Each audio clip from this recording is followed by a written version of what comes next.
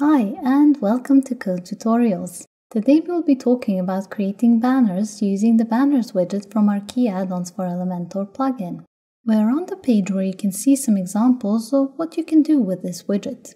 All of these you see here are banners, and depending on what you need them to do, they can be used to draw attention, advertise, highlight information, all kinds of things. And with the Banners widget from Qi Addons, you'll get numerous customization options. These include different buttons, typography options, alignment, and spacing settings. Generally, a lot of ways to make this widget work for you. Additionally, you can combine this widget with any of the others in the Qi Addons for Elementor collection to create your ideal design. So let's see how all of these options I just mentioned look like from the back end. Head over to your page, and in the Elementor sidebar, search for banners. There it is. Just drag it over to the right. This is what it looks like by default. There is a background image and some text. So when you start to customize it, the first thing you can change is the layout.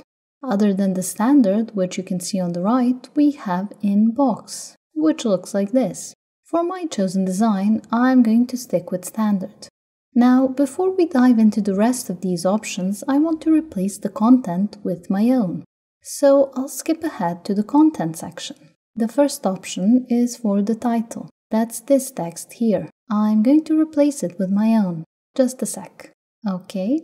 Below that we have the subtitle. That's this text on the page. I'll erase it. I don't plan on using it. And then we're left with this dummy text here. Give me a moment while I type in replacement. I'm going to use some of the same content that we saw on the widgets page. With that done, I can go back to the general settings so we can cover all the other options that are left there. So we stopped at this one, the image. You can click on this field to upload a new image. I'll use this one, Insert Media. Now, the text isn't very noticeable, but I'll be sorting that out later using the style options.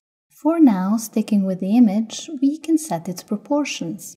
There are different settings you can use, but I'll stick with original. Then we have this option to enable the button. I'll switch mine to yes because I want to have a button on my banner. And then I can set a link for the button. I'll just put a hashtag as a placeholder, but you should add an actual URL here. Now, the option below this is interesting. If we keep the link overlay enabled, it means the link we set will be active over the entire banner. You can see the whole thing is clickable when I hover over it. In fact, if you set a link and don't add a button, then the enabled link overlay will still keep the link active over your banner. However, if you disable it, only the button will be linked. I'll keep mine enabled. Okay, the next section, content, is one we already covered, so let's move on to the button section. The options here let us pick things like the button layout. It can be filled, as we've seen, but it can also be outlined or textual. I'm going to stick with filled. And we can also pick its type. There's standard, which we see on the page, with inner border and boxed. But you need to add an icon to it separately. I'll use standard. Then we can enable a button text underline. It does pretty much just what its title suggests. After that, there's the size option. The default one is normal, but you can switch it to small or large or normal full width. I'll go back to normal for my button. Then in the field below it, you can replace the button text. I'll do that. Just a sec. There. After this, we have a section for the button icon. It lets us add an icon to our button. You can pick one from the icon library or upload an SVG. I'm going to use an SVG that's already in my media library. Insert. And if you use an icon, you can pick if it will be positioned to the right or the left of the button text. I'll keep mine on the right. Okay, below this we have the developer tools. When we open them, we can see there's just one option here. And we can switch its setting to yes and get it to display the widget in the form of a standard WordPress shortcode, which we can easily copy for use elsewhere on our site. Alright, that's it. Let's move on to the Style tab and see what we have in there.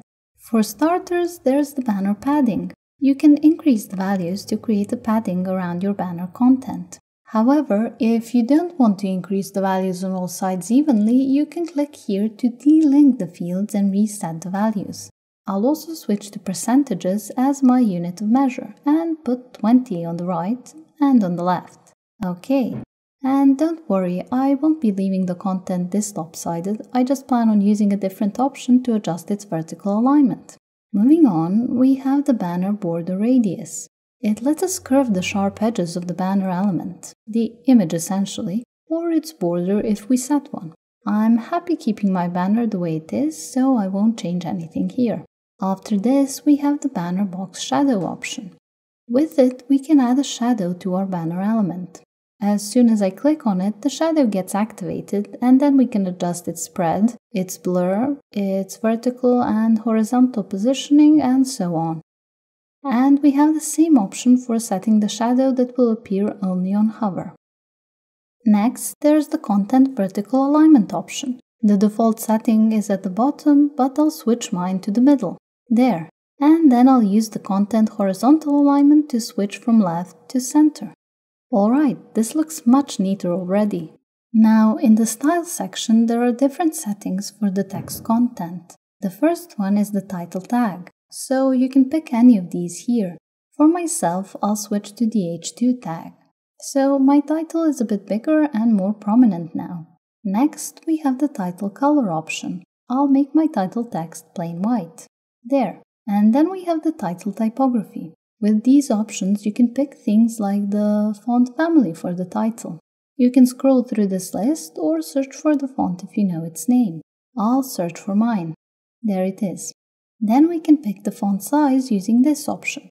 Adjust it with the slider or type in a value, whichever you find easier. After that, we have the weight option where we can pick any of these values to set the font weight.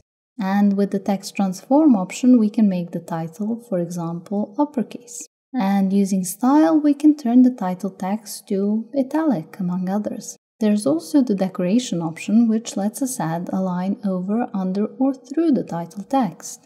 Then the line height, which can be in ems or pixels, can be used to give us a bit more space between the title and the text. Again, you can use the slider or type in a value if you find it easier.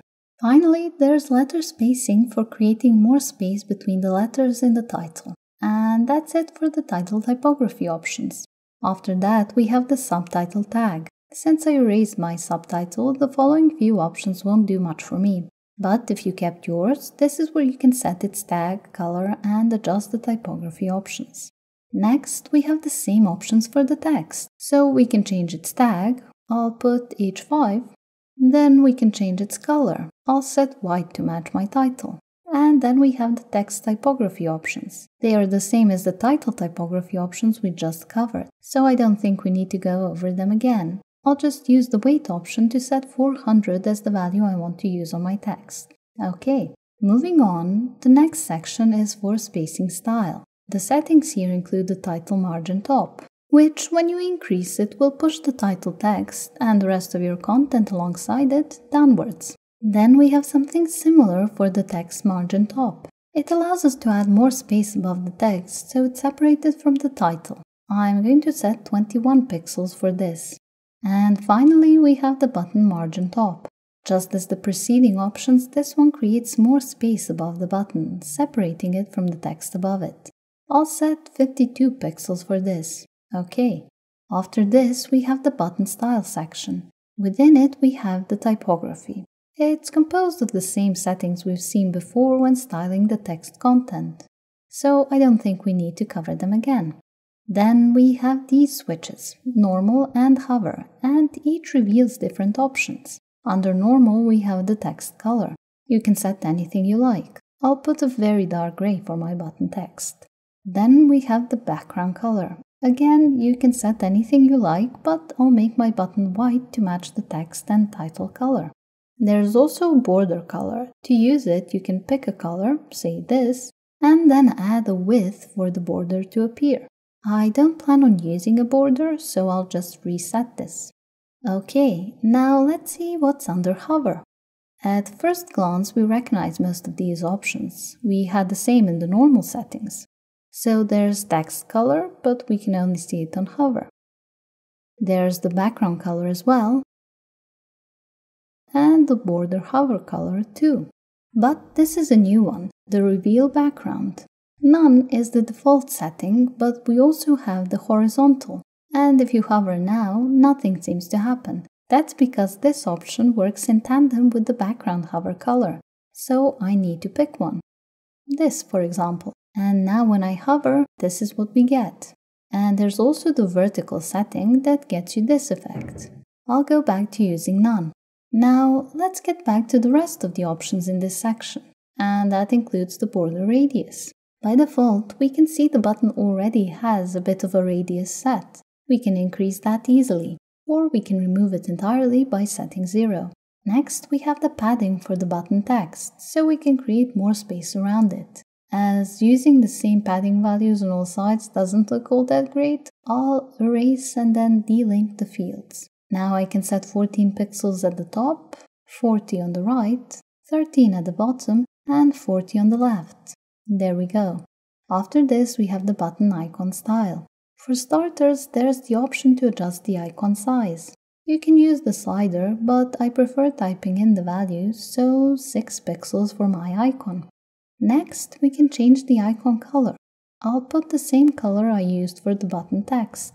And this was the icon color for the normal display settings. Under the hover settings, we have the icon hover color. And we have the move icon option. This option is responsible for this tiny animation effect that makes the icon move when we hover over the button. By default, it's set to horizontal short, but you can change that to horizontal and get this look. Or you can pick vertical, which looks like this. And with diagonal, you get this effect. And finally, you can set this to none to keep the icon stationary on hover. For my button, I'll keep the horizontal short animation. Then after this, we have the icon margin option. If I start to increase the values evenly all around, you can see how the icon gets more space around it. Since I don't need the same amount of space on all sides, I'll reset and delink the field so I can set each side separately. And I'll put 2 pixels at the top and 10 pixels on the left. That's all. I'll leave the others blank. Underneath this, we have the button inner border style. When we open it, we can see it's empty. This is because I'm using the standard button type instead of the one with inner border. I don't need the options for something I'm not using. And it's the same thing with the button underline style settings. There's nothing there because I haven't enabled the button text underline. However, this last section, background style, has some options for us. One is the overlay color. So this is a color that would cover the entire element background. Let me show you. I'll use this one, for example. Then I can give it a degree of transparency and we get this look. So this is an easy option for showing off your brand colors or matching the site color palette. And when we switch over to the hover settings, we get a few more options. One is the hover overlay color. So we can set an overlay that will be visible on hover. And we have the background image hover effect. The default one is zoom in and it looks like this. And if you keep it or use zoom out, then you can choose the background image hover zoom origin as well. This means you can pick which part of the image will be the focus of the zoom. The center is the default one, but there's also top, bottom, left, and right. And let's not forget that other than zoom in, there are other hover effects we can set, such as zoom out and move, as well as none. This will remove any background image hover effects on your banner. And this is the one I want to keep. In fact, this is the banner design I want to use. So I can update the page to save my work. Now, if you'd like to make multiple banners following the same design, you can do that easily by right-clicking on your finished banner and selecting Duplicate. Then you can drag it over to the right place on your page. For my second banner, I'll replace the content and the image. Starting with the image, I'll use this one, Insert Media. And now I'll just type over the old title, there, and the text too. Since I duplicated the element, I already have all the style, layout, and alignment settings I want to use. So all I have left to do is replace the content. Of course, you can use the same banner with the same content in different locations on your page. In that case, you'll be done even quicker. Okay, my second banner is ready, so let me update the page. And here we are, 2 very lovely banners with link buttons ready to be used for whatever you may need. Now, if we look back over the widgets page, we can see the different design variations that you can make with the Banners widget from the Qi Addons for Elementor plugin. Whether you choose to mirror what you see here, as I did, or to create something unique, it's entirely up to you. You can create groups of banners as we see here, or add a single one to your page. Whatever you decide to do, this is a very versatile widget with a lot of possibilities. And I hope this tutorial has helped you to see some of them, and that going through this together has shown you how easy making elements can be with the Qi Addons for Elementor plugin and its Banners widget. If you have any questions, comments or suggestions, please drop us a line in the comments below. Also, make sure to subscribe to our channel and be the first to learn about new theme guides and tutorials. Thanks for watching!